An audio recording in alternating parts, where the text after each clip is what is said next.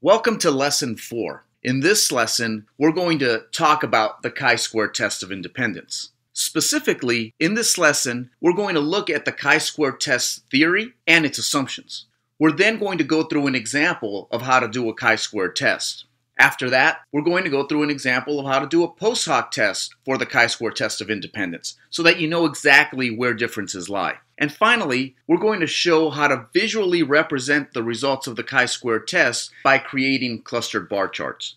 In this video, we're going to talk about the theory behind the chi-square test, and we're also going to look at the assumptions of this test as well. Specifically, what we're going to do here is we're going to look at the purpose of the chi-square test of independence. Why are we even doing this test? After that, we're going to talk about the different hypotheses that you have for the chi-square test of independence. From there, we're going to talk about some of the theory, and we're going to take a look at the formulas so that we better understand the mechanics of what is going on behind the chi-square test of independence. From there, we'll go through an example of how to do the chi-square test, and we'll apply it to the formulas as well. And finally, we're going to talk about the assumptions of the chi-square test of independence. Let's talk about the purpose of the chi-square test of independence. What this test is going to do is it's going to study the relationship between two or more categorical variables. Typically, you're going to look at the relationship between two categorical variables, but you could incorporate others if you'd like. So, for example, we may be looking at the relationship between customer type and whether or not someone purchased a product, for example. Now, what's going to happen here for this test is that we're going to determine if one category of a variable is more likely to be associated with the category of another variable. For example, we may find that customer type A is more likely to purchase product A than customer type B, for example. Okay? Or we may find, for example, that females are less likely to purchase product A than males. So again, we're looking at the relationship between at least two categorical variables, and we're going to see if one category of one variable is more likely to be associated to a category of another variable. Now, when it comes to the hypotheses for the Pearson chi-square test of independence, what we have is, remember, there's always two hypotheses. We have a null hypothesis, and the null hypothesis is basically saying that the variables are not related to each other. That is, that the variables are independent. So if we're comparing males and females in terms of whether or not they're likely or not likely to purchase product A, the null hypothesis would be that there is no relationship between gender and whether they purchase this product. So males and females are equally likely to purchase this product. The alternative hypothesis, or the research hypothesis, is always going to state that the variables are related to each other, that the variables are associated, that the variables are not independent, but in fact they're dependent on each other, that there is a relationship. So here, the alternative hypothesis might be that males are more likely to purchase product A than females. So again, that would be showing some kind of relationship here between the variables. So let's talk a little bit about the theory and the formulas behind the chi-square test of independence. So here what we're looking at is we're looking at a cross-tabulation table, and we're looking at the relationship between gender and handedness. So notice, first of all, that we have two categorical variables, and each of these two categorical variables happen to have two categories. You could have, like I said, more than two categorical variables in this test, and you can have as many categories as you wish. So here what we're seeing, for example, is that we have a total of 48 males and we have a total of 48 females, a total of 96 people in the sample. We can also see, for example, that out of the 48 males, 32 of them are right-handed. So it's 2/3 of the sample, about 67% of the sample. For 67% of the males are right-handed. Same thing for females. 67% of the females are right-handed as well. So overall, we see that about 67% of the sample happens to be right-handed. About 33% of the sample happens to be left-handed.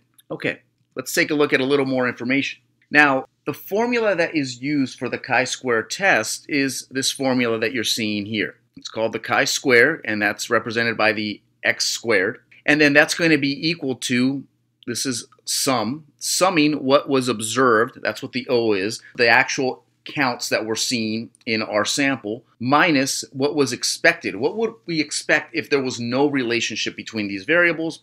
All that is then divided by the what was expected. We'll talk about that more in a little bit, but really the two main players here of this formula are the observed counts and the expected counts. Observed is, again, what we're seeing in the actual table in terms of what we collected in our sample. Expected is what we would expect if the null hypothesis was true, if there was absolutely no relationship between the two variables. This is the formula in terms of how you get your expected counts. The way you get them is you take the number of cases in each row and you multiply it by the number of cases in each column, and then you divide by the total number of cases. So what we would have here, for example, is that for cell 1-1, we would have a total of 64 cases for the row multiplied by 48 cases for the column, and then we divide that by our total sample, which is 96. So the expected count, what we would expect if there was absolutely no relationship, would be 32 people. And then you can see that information for all of the other cells as well. Now, let's plug that into the formula. If we plug that information into the formula, we'd see that the observed is what we're seeing right here in these cells minus what was expected, what we calculated in the previous equation. You take that information, you square it, and then you divide by the expected count again. And then this gives you your total, and then you add that all up. Now, in this particular example, what was observed and what was expected is exactly the same. So clearly this adds up to 0, and then regardless of what else we do in the formula, it's still going to just add up to 0, meaning that there really was no relationship. We can see that the relationship between gender and handedness is exactly the same for both females and for males. Now, the last thing that we're going to do is we're just going to see the actual statistics themselves, and we see that the value for the Pearson chi-square test is 0, which is exactly what we calculated. Now, as it turns out, there's not just one chi-square distribution. There's actually a lot of different chi-square distributions. And the way you determine what chi-square distribution to use is based on degrees of freedom. This is the way degrees of freedom are calculated. You take the number of rows minus 1 multiplied by the number of columns minus 1. Here we have the actual numbers plugged in. You see that they add up to a value of 1, so therefore degrees of freedom is 1. That tells whatever statistical program you're using, okay, this is the value that I obtained based on my formula. These are the degrees of freedom that I'm using, so this is the distribution of the chi-square test that is really being assessed, and then I can get my probability value. And in this case, the probability value is a value of 1, which means that we're not going to reject the null hypothesis. Okay? Remember, our p-value or significance level, we ideally would like it to be a result to be statistically significant, and that probability value would be less than 0.05. Clearly, this probability value is much higher than that. So in this case, what we're seeing is that there is no relationship between gender and handedness, and basically what that means is handedness is equally distributed between the genders. Okay, we have the same distribution for both females and males in terms of handedness. Now let's look at another possibility. Here we've changed the numbers a little bit, and we see we have a total of 32 males that are right-handed. We have 44 females that are right-handed. We see that for males, 67% of males are right-handed, whereas 92% of females are right-handed. And then we see that when it comes to being left-handed, a third of males are left-handed and only 8% of females are left-handed. All right, let's use those numbers and plug those in. Again, same formula. We still have to calculate the expected values. The expected values change a little bit here because we don't have the same kind of distribution that we had before. So we see, for example, that for males that are right-handed, we take the number of cases in that row, which is 76, multiplied by the number of cases in that column, which is 48, and then we divide by the total number of cases, which is 96, and that gives us a value of 38. And then you see what the other values are for each one of the other cells as well. If we then calculate that information and put that into the actual chi-square formula, you see that we do not end up adding up to a total chi-square value of 0. Instead, we end up adding up to a chi-square value of 9.1. And then, if we assess that information now, we see that the Pearson chi-square that was calculated by our statistical program, which within rounding error, what we found as well, 9.1. We still have 1 degree of freedom. Again, this is the way that we calculate it. But notice that what we have in terms of significance level is very low. It's less than 0.05. So that means that the probability of the null hypothesis being correct is really small, less than 0.05, less than 5%, and therefore we reject the null hypothesis and we conclude that there is a relationship between gender and handedness. So we found support for the research hypothesis, for the alternative hypothesis. And basically what we found is that handedness is not equally distributed among the genders. We see that females are much more likely than males to be right-handed, while males are more likely than females to be left-handed. And those were the percentages that we had seen before. Okay, so that might be the way that you end up reporting these results. So it's not just enough to say, yes, we found a relationship between these two variables, but let's dig in a little deeper and see exactly where those differences lie. Females happen to be more likely to be right-handed than males, and males happen to be more likely than females to be left-handed. Now, so again, that's the way the chi-square test is going to work. We're looking at the relationship between two categorical variables, and then once we determine if there was or was not a relationship between those variables, if there was one, then we have to dissect it a little bit more, dig in a little deeper to find out exactly where those differences lie and what the relationship really is. Now, I want to point out one last thing here. Notice this little footnote that pops up here. 0 cells have expected counts less than 5. The minimum expected count is 10. Where does that number come from? Remember, the minimum expected value here was 10. That was where that number comes from. Okay? Now, why am I pointing that out? That's going to be important when we look at our assumptions for the chi-square test of independence in a minute. Okay, so again, I just wanted to point that out. We don't have any cells that have expected counts less than 5. The minimum expected count was 10.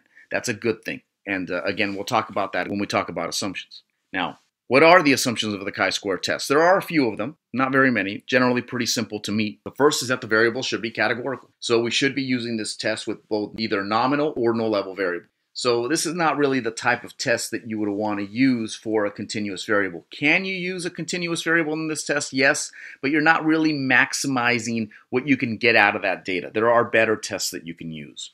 Another assumption for the chi-square test is that you should have a large enough sample. And that's exactly what I was getting at when we saw 0 cells had the expected count less than 5.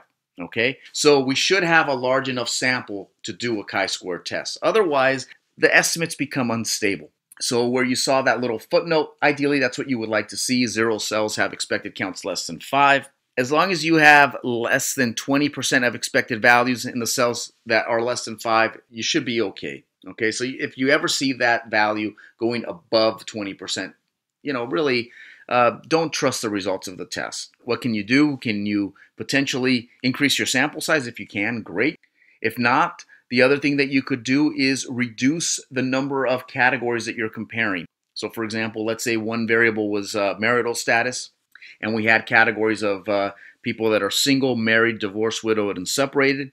We could either only compare maybe the two categories that had the largest numbers, or maybe we could combine some of those categories if that made sense. That's potentially a way that you can overcome that issue.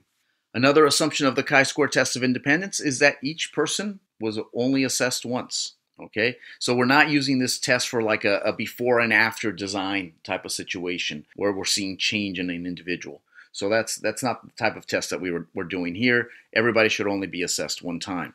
Also, the levels of the variable should be mutually exclusive. So not only is a person assessed one time, but they can't fall into more than one value for a variable.